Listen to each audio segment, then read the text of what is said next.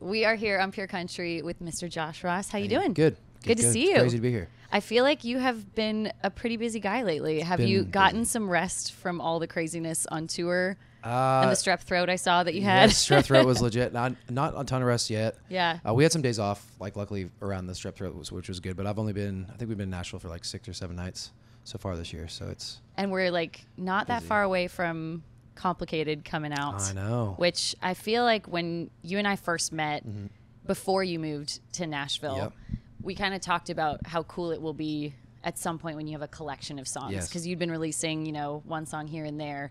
How excited are you for that moment to finally come to fruition where you're like, fans will have a full project to listen to? I'm like a little nervous, I think, but excited. Like I like you said, seems like single after single, and I feel like the best way that fans get to know me is through the music, and I really haven't got to put a body of work together where it goes like, this is kind of all what's going on at once. And Complicated for me is like the first time that it feels like I can showcase, certain different types of songs and sonically and lyrically, and I'm super proud of it, very excited, and I feel like it's kind of like the start to kind of the things to come for me. Is there a song on there that you're maybe like the most nervous, excited for fans to hear? Probably Complicated. Okay. That, or there's one called Tell Me a Lie. I think it could be like a really, really big song also. Not that I expected it to be. I recorded it because I liked how it made me feel and just what it was. And it was a tough song to record. And then it ended up turning out like probably is my favorite one on the record. So cool. Looking forward to that. Right. Yeah. I can't wait to hear that one.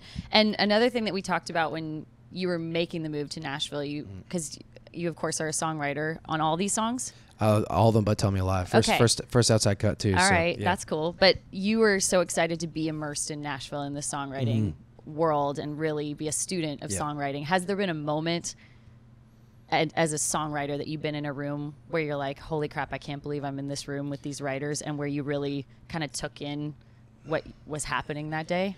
Yeah, it's like you start writing with all these people that like wrote songs that are just like, you grew up listening to, or you were just so inspired by, and just the littlest of things. It was just before, actually, when we were in Nashville, I had a write. It was actually ended up being over Zoom because somebody was sick. I can't remember, but it was with Red Akins. Oh, cool. And was really random, and it's just like little stuff like Thomas Rhett's kids are running around in the background, and as he's like writing with me on Zoom, and I'm like, what is going on? Yeah, those are like or his kids, and I'm just moments. like, it's just very interesting, and it's weird in those moments. You feel like you're supposed to be there. But then when you step back out and you're like, oh, wow, like, or somebody that, wrote songs that I've just always loved so much. And you're like, hoping to get one of those. Yeah, those songs. are those moments where you're like floating a little bit above yourself and you're like, am I really here? Exactly right what it was. Yeah. I feel like another one of those moments for you is definitely going to be at the JUNOs this year. Yeah. How cool is that? Because you do have such a dedicated group of fans that really show up for you in such a big way, so to get recognized. That's the biggest thing for me. It's like, it's not even about really winning for me. It's just one, I was saying representing country music is really cool at the JUNOs, and then two is it's about the fans. It's about, for me, what music makes people feel, and how it's helped me so much in my life. So it's been really cool to see this past year with Trouble and other songs, what that's done to people, and getting to perform there and be there is just really incredible. Super cool. And I mean, touring wise, you've had such great experiences over the last 12 months of touring and playing really big shows, but obviously getting to go out with Nickelback had to be incredible. One of the biggest moments. Has there been something that you got to learn when you were on that tour from them that you're really trying to put into your shows and your touring side of things? Yeah, I think, watching especially Nickelback it didn't matter if it was like a Monday, Wednesday, Friday crowd. They were so excited every night to go out, whether, you just, if you have a Monday crowd, it's, people still got to work the next day. So they're not as excited it's not maybe excited. They're maybe not drinking or, whatever it is. But wild. Yeah. But Chad would like work them to the point that they would. And I really learned that because I'd go play those shows for them, and, first of 3, and say there was 20,000 people there. I'd be lucky if 2,000 were there to see me.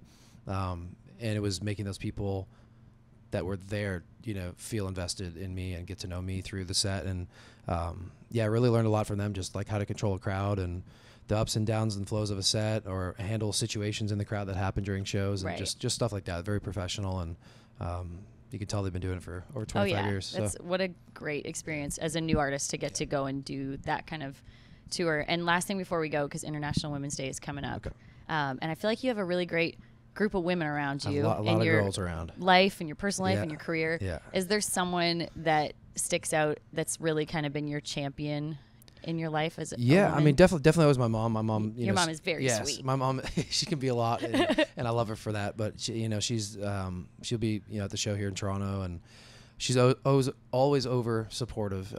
She's always front row. Yeah, front row. Yeah. She's like, you got to go do your dream. Like even when I moved to Nashville and all that, nobody really understood what I wanted to do, and that. And then I'm very lucky to have Kenzie and Tracy at the core. They're my management team.